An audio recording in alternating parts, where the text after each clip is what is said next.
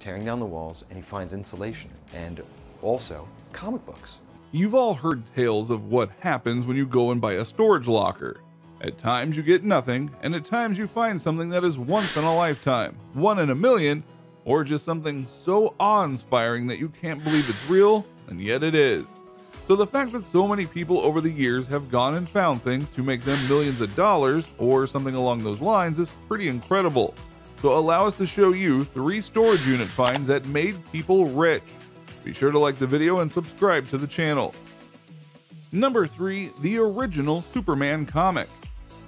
In April of 2011, the first Superman comic, Action Comics #1, was discovered by a California collectibles expert in a storage unit in San Fernando Valley. Stephen Fisher said the comic was important and valuable because there was no such thing as a superhero prior to this comic. Upon finding it, he gave it back to actor Nicolas Cage, whom it had been stolen from years prior.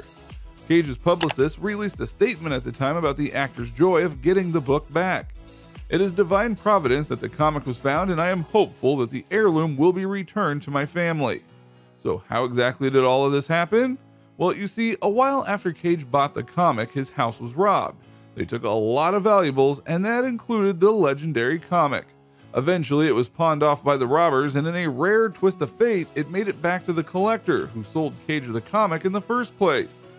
That's not the only irony though in this story, because while Nick Cage is a legend that no one can deny, he also had a legendary money spending problem that he can't deny.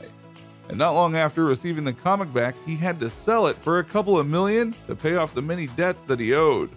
But still, the story of the comic and how it had been stolen and yet brought back to the owner via Cage, albeit very briefly, shows that sometimes hope does win in the end. It is one of the rarest of all comic books, Action Comics #1, where Superman makes his first appearance. Number 2, Michael Jackson Collection.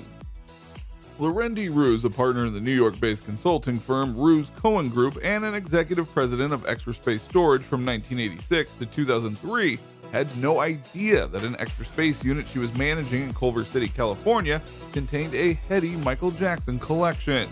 His personal assistant had made all the arrangements, so it went out to default status. We had to cut the lock to see what was in there, Ruse recalled. Inside were roughly 15 items owned by the King of Pop, including several stage costumes, a couple of large prints, and a trunk with contents. We thought it might have belonged to a memorabilia collector until we tracked it back to his PA through the production company named on the account, she said. The PA ended up bringing the unit current, they had simply forgotten about it. They ultimately moved the items out. This is especially cool because of the fact that this all really did come from the Michael Jackson via his personal assistant. Clearly, even the late King of Pop needed to put certain things in certain places, so a storage unit would do. The value of these items were no doubt sold for a pretty penny, probably to those who either idolized Jackson or maybe even to his family who wanted some of his memorabilia back. Plus, we do know now that this wasn't the only storage unit that he had, so who knows what else is out there in terms of celebrity storage units. So these are his shoes. These are actually shoes that he wore. And he wore those with the socks. Number 1, missing James Bond car. In 1989, a Long Island contractor paid $100 for a storage container. The next day, he and his brother searched the unit. They lifted several blankets and discovered a strange car with fins instead of wheels. The brothers had no idea what they had discovered. They loaded the car onto a truck and left.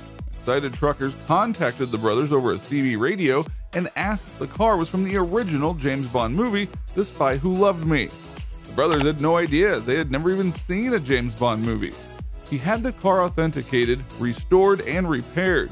The contractor decided to put the car in an auction. He discovered that the car had cost over $100,000, the equivalent of almost $500,000 today in order to make, and he hoped that he could make a similar amount. The car was sold for almost $1 million when billionaire Elon Musk won the car at an auction. So what do you think?